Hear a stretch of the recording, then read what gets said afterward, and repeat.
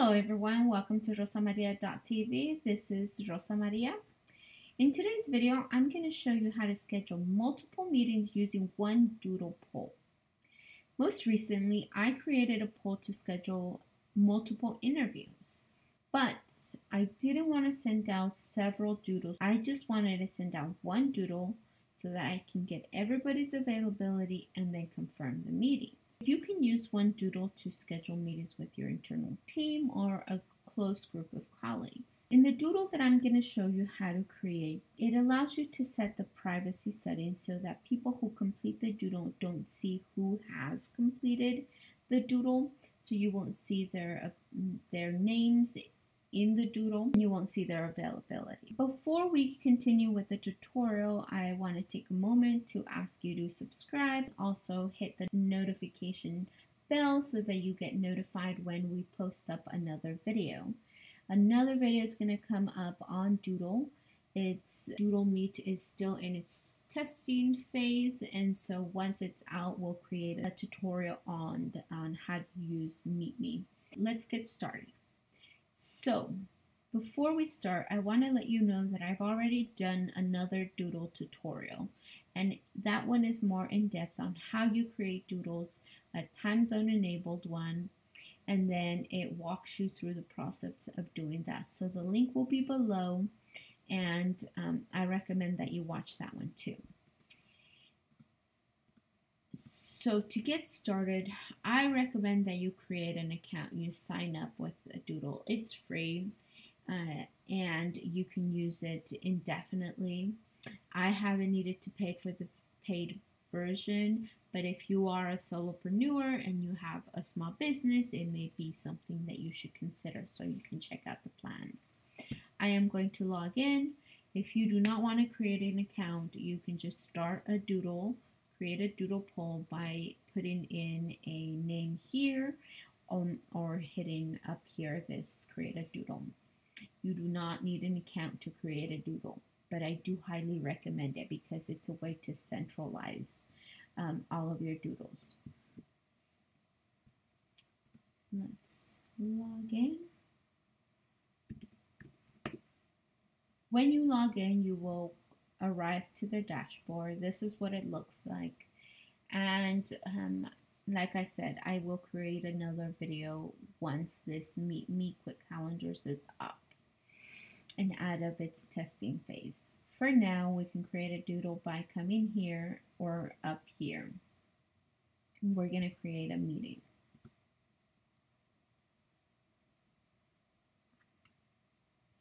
Like I had mentioned, I created a doodle for a summer internship program where we were going to be interviewing multiple people, but I just didn't want to be sending a doodle to each individual person. So I just sent one doodle, made it efficient.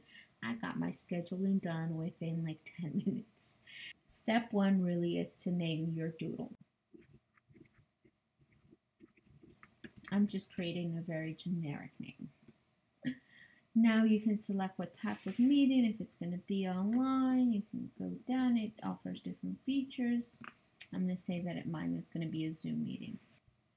I always recommend that you add a note to your doodle just in case somebody shares your doodle but doesn't share the context. That way, every time somebody comes to your link, they can read what this is about and have some context before they fill it out. So then we'll hit continue, and then we'll go to step 2. Here, for example, if I wanted to do all of my interviews during 1 week at a specific time, I would select that 1 week. If I wanted to do them only on 1 or 2 days, then I could do that. This time around, we did them in 2 days. We were aiming for 1 day, but we had to accommodate a different time for another person. But for example, if I only want to do 3 days, I select the 3 days, and then I can add times. If I want to do the same time, if I only have 3 interviews, maybe I want to do them all at noon so that it's on my mind, I can do that, and I just select the time. Maybe 9 to 10 or 10 to 11. But if I need different times for each day, then I would hit here. If you notice that 10 to 11 came up for all of them, but now maybe I'm open from 11 to 12. It'll automatically populate that 1 hour because it's noticing that you created the first ones based on 1 hour increments. So maybe over here I'm going to do 2 p.m. One of the most important feature of Doodle is that it lets you set it up so it's time zone enabled. This is super important. I highly recommend that you get into the habit of always sending a time zone enabled doodle. It is so frustrating to get a big doodle with a bunch of time frames and then you don't know what time zone you're considering. This is especially important if you work across different time zones. I work across all US time zones. There are times that I get some doodles that are not time zone enabled and I have to make the assumption of what their time zone is.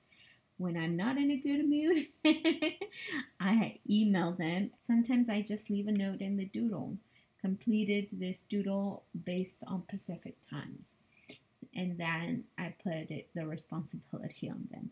Always enable your doodles, please. Once you have, in the previous tutorial that I had done that will be linked below, I go deeper into this time zone aspect of a doodle, but just know that you come here, you click on it, and you can change it, right? It goes by the largest city next to you. Mine is LA, so I'm selecting LA. After you do that, we're going to go to settings. This is the most important part of the doodle when it comes to visibility, what you want people who are completing this doodle to do. Because we selected a few dates and few times, and what you want to do is limit the number of people who can select a particular time, we're going to use this one. And it really is first come, first serve. So once somebody comes, once they fill out the doodle, they select one time, right? And that time is no longer available to the next person who shows up to complete the doodle. And so this is what makes this doodle possible. So you can use it to schedule multiple meetings. And hiding it. This is particularly important if, for me, like conducting interviews, I don't want the interviewees to know each other, right? I don't need to do that because we don't know who we're going to select and anything.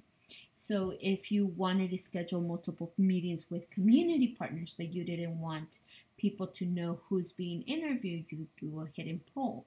Same thing with just any group that you don't necessarily think they need to know who else is in the pool of being interviewed or in a meeting or participating in an event.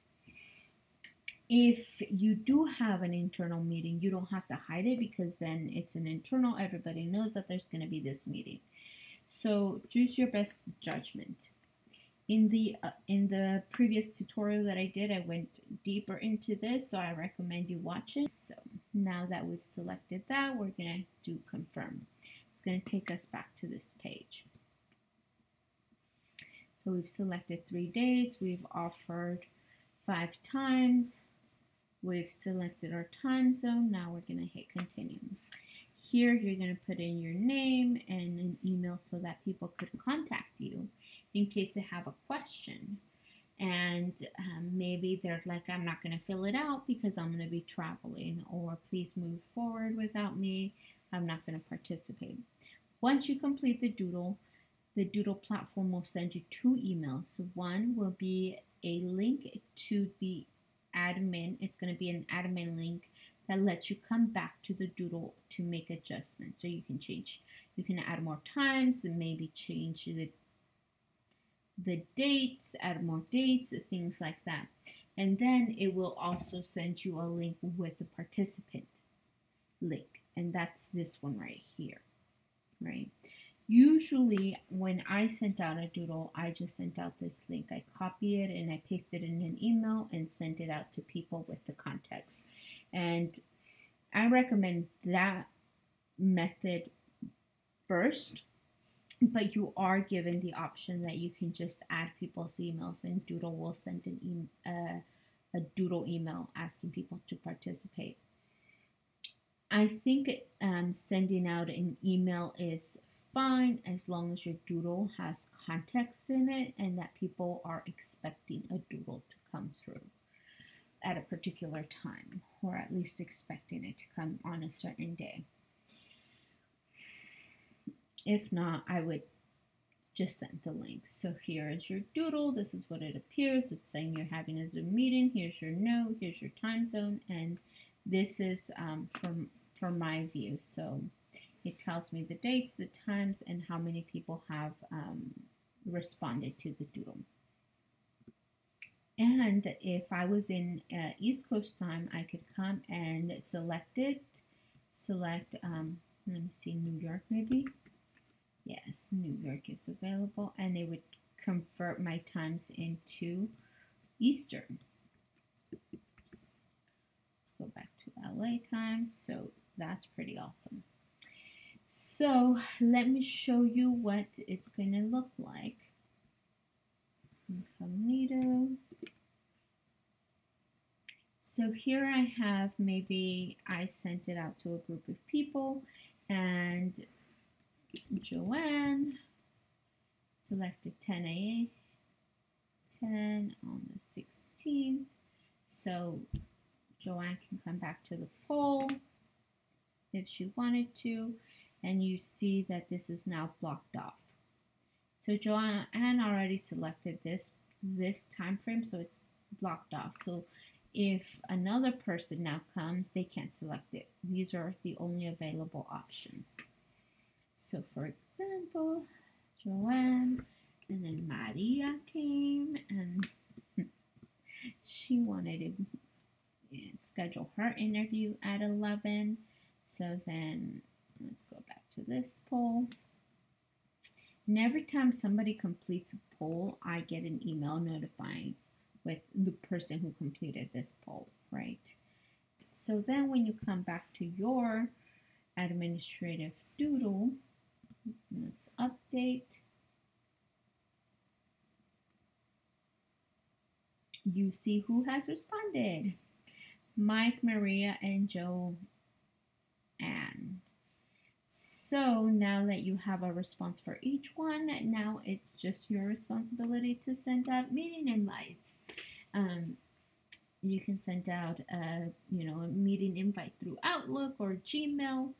Doesn't matter. Maybe just a confirmation email. Your meeting has been scheduled, and you put it on them to, put it on their calendars. In my case, I, sent out an email asking them to complete this doodle, and then told them that once I got their availability, I would send out a confirmation meeting invite through Outlook. That's exactly what I did. It took me like less than 15 minutes to schedule 4 people, and it was out of my inbox and my to-do list. So this is a really good way for you to schedule several meetings with multiple people. It doesn't have to be an interview. If you are an entrepreneur, you can sit down every Monday and create a doodle for the week. And especially if meetings come through, if you're going to take meetings that week, you can create a doodle. You have identified the times that you're going to leave open for meetings, and you have that link saved on your computer or on your phone or on whatever web to-do app you have. And if somebody says, hey, I want to meet with you, all you have to do is, share the link. So I would recommend definitely to watch the other doodle video tutorial and subscribe. I hope that this tutorial has been helpful. Leave any questions that you have in the comment section. Have a good day, and I'll see you in the next video.